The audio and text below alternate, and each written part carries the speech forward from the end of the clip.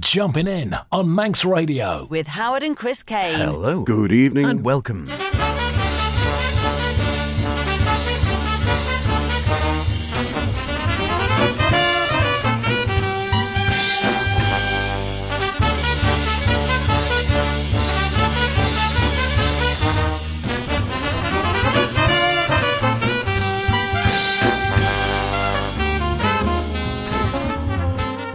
And here we are once again. It is a Saturday night. It is, of course, Manx Radio. Where else would you be tuned?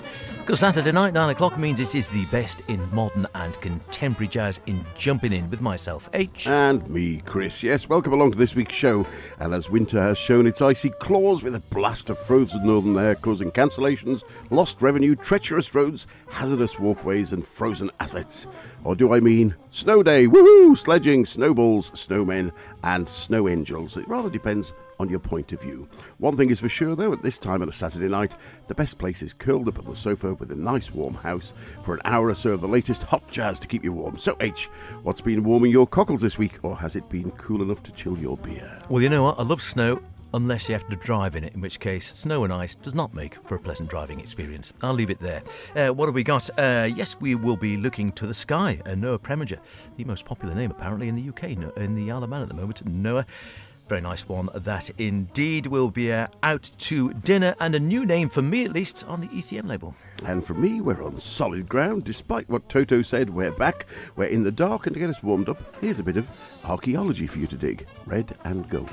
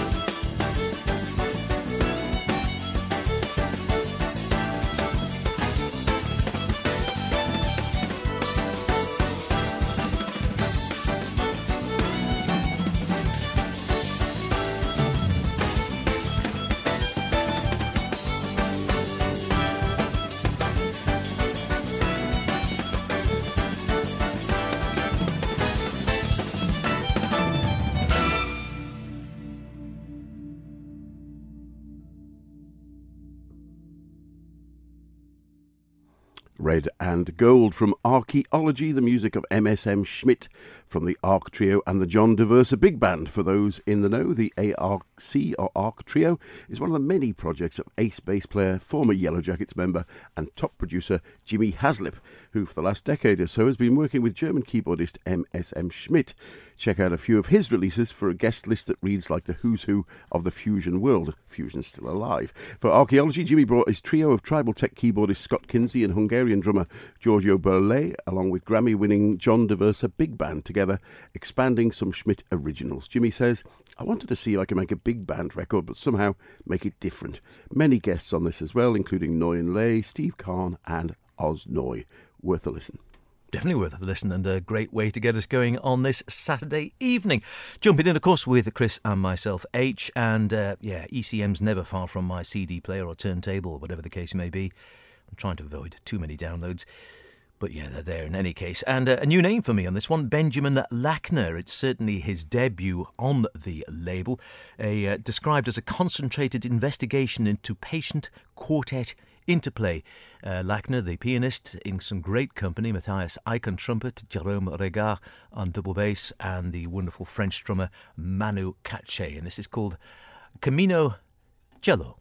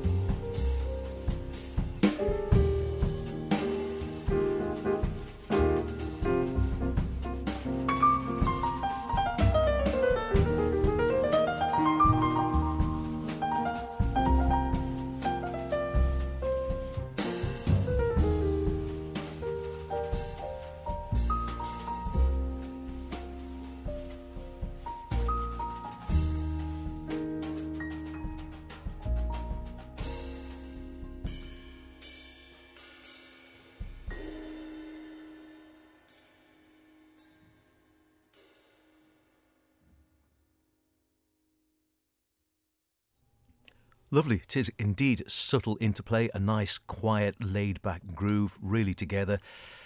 Not ever in your face again. Typical ECM in many ways again, isn't it? That sort of subtle groove, that sort of stuff that grows on you as you listen quite often, doesn't slap you in the face the first time you hear it. Oh, but a Lux correspondent, Lucky Man, has just seen that group live at his local jazzery and was raving about them, said, yeah, really good. Not maybe the sort of place you might think of Manu Katché, who can be sort of a full-on, all-out drummer, and he said he's quite reined back, as he is indeed beautifully restrained there on that particular track.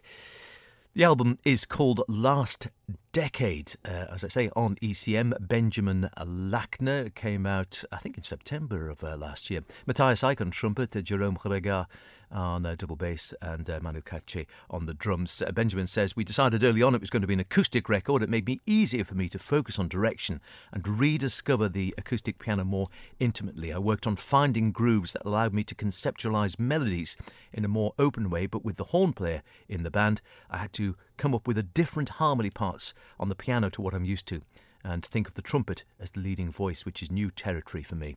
Well, if it's new territory, you've done it very well, is all I can say. Check it on out. Very nice indeed. And if you want to catch him on tour, he's on tour with that album tour until the end of the month. But you'd have to be either in Germany or Switzerland. Not quite. And he must be known as Benny because his website is bennylackner.com. Next from me, a pianist who we've also featured on the show a number of times, both with his Graviton project and his solo piano album. Well, now he has a new trio with Joe Downard on bass and longtime collaborator Rod Youngs on the drums. And they sound like this. Here's Brooklyn Memoir.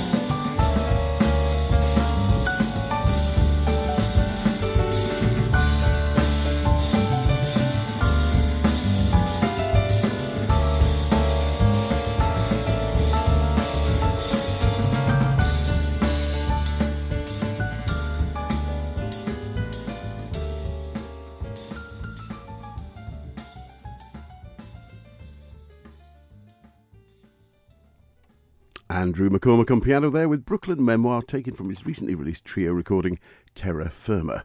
Andrew first made the news as one of the BBC Rising Stars back in 2006, and we've previously played also tracks from his duo album with Jason Yard, very good indeed, and spoke with him on the show back in Take a Punt. I remember talking to him. In fact, I can remember exactly where we did it, in the sort of at the back of the hotel, the back bar at Southport Jazz Festival. I'm guessing about 5-6 years ago. 2018, pretty good enough, at the Southport Jazz Festival. But his new trio is a treat with the fluid and engaging bass work of Joe Downard, who I liked his release very much last year, and the driving rhythm of Rod Young's Terra Firma, out now on the Ubuntu. And thanks to them for sending us a copy. Terrific stuff, as this next one. And the name actually is rather appropriate. Just before we came up to the programme, I was looking at the release, as they quite often do at this time of year, from the registry of names on the Isle of Man. And it always comes up with what everyone's interested in. What was the most popular boy's name and girl's name in the last 12 months? And it did surprise me that the most popular boy's name on the Isle of Man in 2022. Any ideas? I might have gone for Jack, which was up there, but it was Noah. Noah. I can see you just looked it up. Well done. Noah. Did nothing of the kind. Oh, no, he's just looking at his phone for something else. Noah, not Noah Preminger, though, but it was Noah. Did surprise me, I must admit.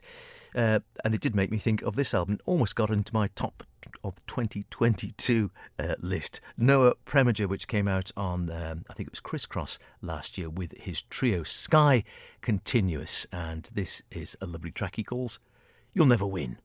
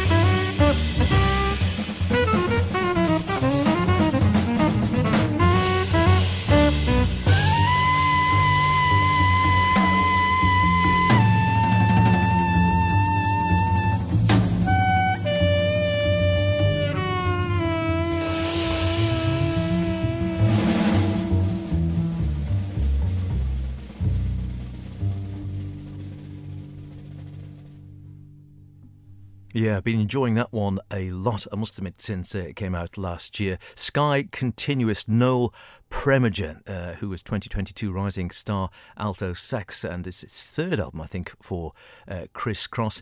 Really good stuff. Reciter, trio, as you can gather there.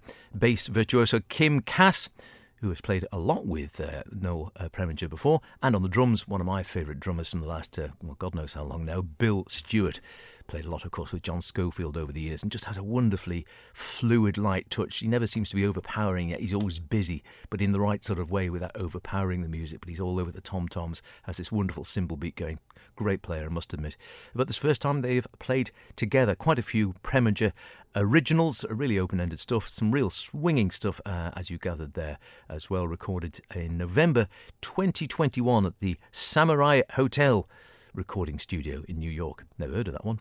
Very nice indeed, but I urge you, if you see that one, to give that a spin as well, and I'll certainly be looking out for more from Noah in 2023. Yeah, absolute swinger. I did feature him on the show quite a while ago, I think, just when we received it, but it's been one that's it's a great listener, really is. Next, a contrafact, and that's a fact. Here's Bobby Watson with the title track of his new release, Back Home in Kansas City.